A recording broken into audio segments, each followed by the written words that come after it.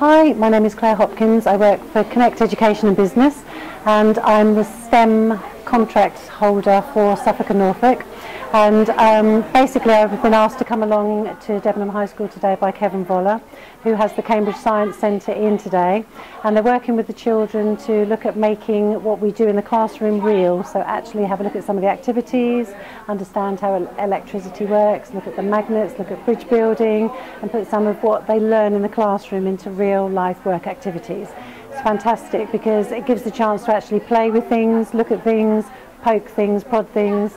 And I think sometimes they can do these things in the classroom, but a lot of the equipment and the things that the teachers have are a little bit fragile, whereas the things that the Cambridge Centre have brought along here are quite robust, and they can be really sort of pummeled about a bit and not damaged in any way. So I think it's absolutely fantastic. I'm all for anything that can support the STEM subjects and really encourage and engage young people into looking at these things to hopefully encourage them into industry.